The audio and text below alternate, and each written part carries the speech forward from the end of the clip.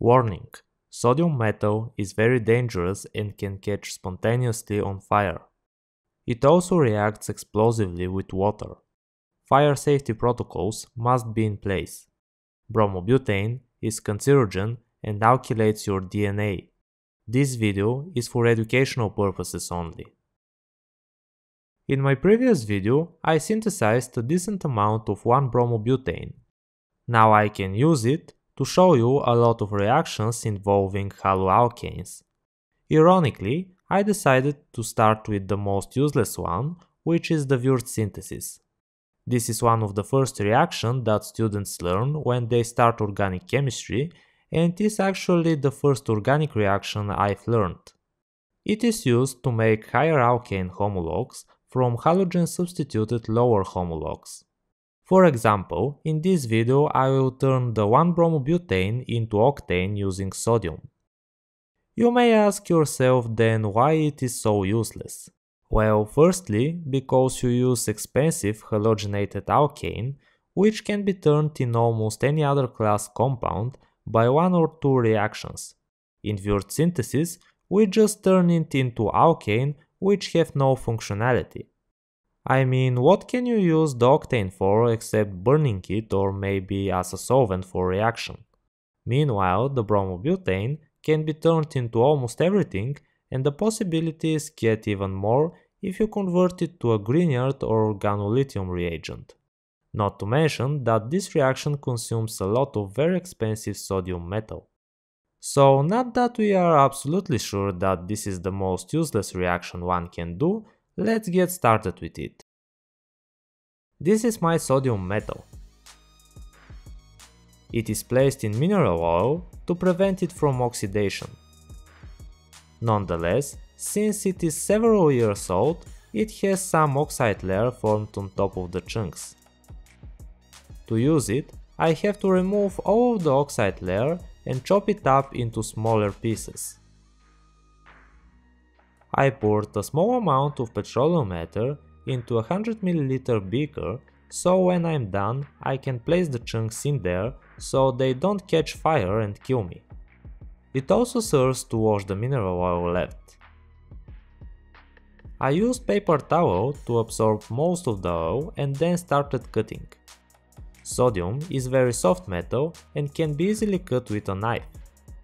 The feeling of cutting it is kind of like cutting a piece of hard type of cheese. You can see how shiny the cut surface is. However, it quickly tarnished because it reacts with the oxygen, water and carbon dioxide in the air.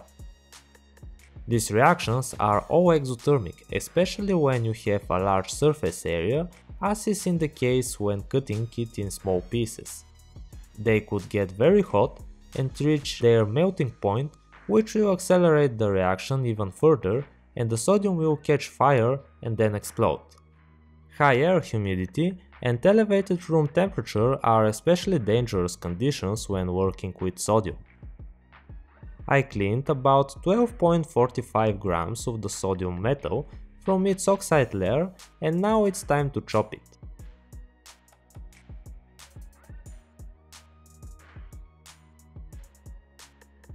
To do it, I imagined that I cut carrots for my soup, and it totally can't kill me.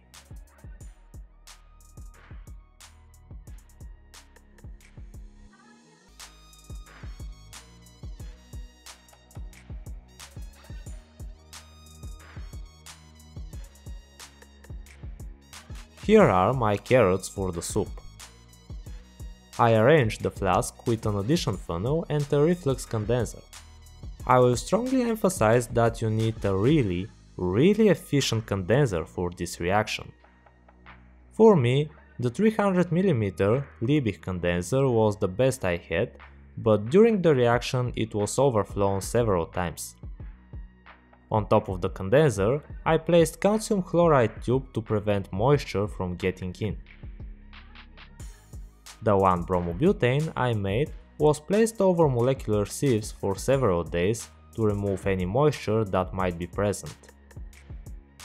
I measured out 37.2 grams of it and placed it in the addition funnel. When everything was ready, I rotated the stopcock and let half of the bromoalkane flow into the flask. At first, no reaction occurred, and that's why I decided to heat the flask gently with my heat gun. Almost immediately, very vigorous reaction followed.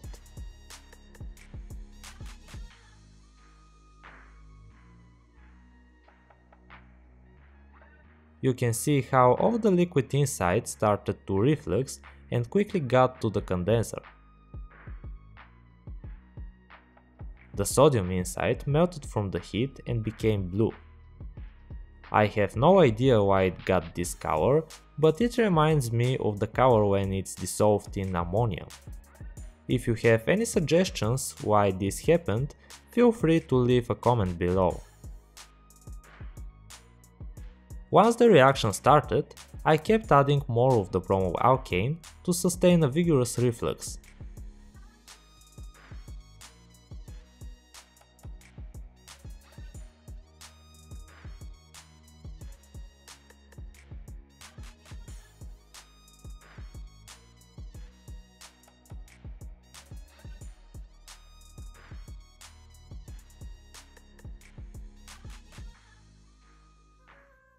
The addition was finished rather quickly and soon the reaction died down. To react any leftover traces of the bromobutane, I heated the flask again with my heat gun. Here comes the most dangerous part.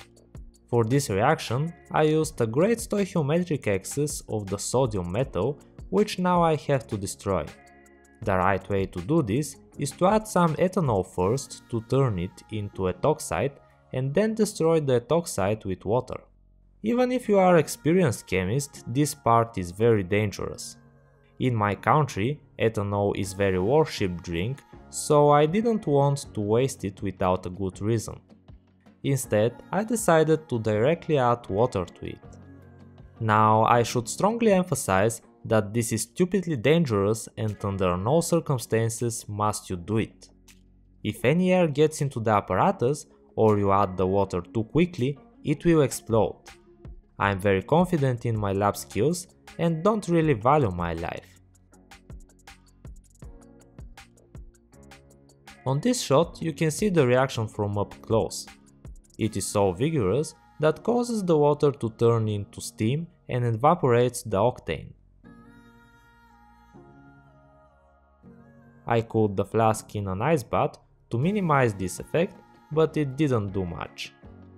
The only way to destroy the sodium was to do the addition very slowly over the course of 90 minutes.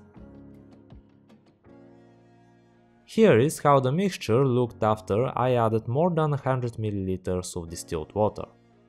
The floating upper layer is the alkane and the lower layer is the water, which have dissolved the sodium bromide formed, as well as the sodium hydroxide from the destroyed sodium.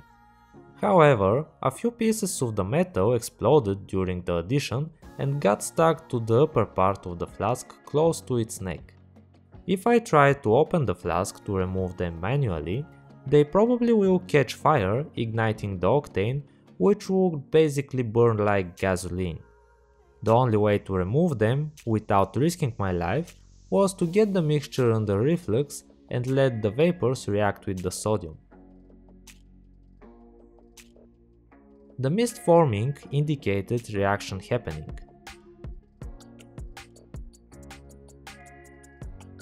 When all the metal had been destroyed, I placed the reaction flask in an ice bath to help it cool more quickly. When it reached room temperature, I poured its contents into a separatory funnel. My bravery when I chose not to add the ethanol was now rewarded because its presence in the water layer would have made it a better solvent for the octane. Thus my yield would have been lower. I drained the water layer and collected the organic layer.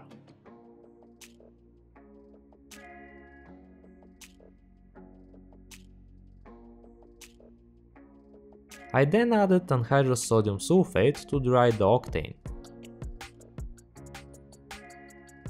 After 30 minutes, the salt was filtered through some filter paper.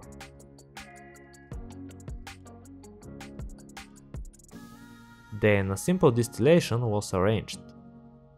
All the octane came between 123 and 127 degrees Celsius, which corresponds well to its boiling point, which is 125. In the distillation flask, I was left with brown-colored liquid, and in the receiving flask is the octane. My yield was 10.57 grams, which corresponds to a percent yield of 68. If you like this video, give it a thumbs up, and if you want to see more such videos, go to my channel page where you can watch them all, and make sure you subscribe and turn the notifications bell on.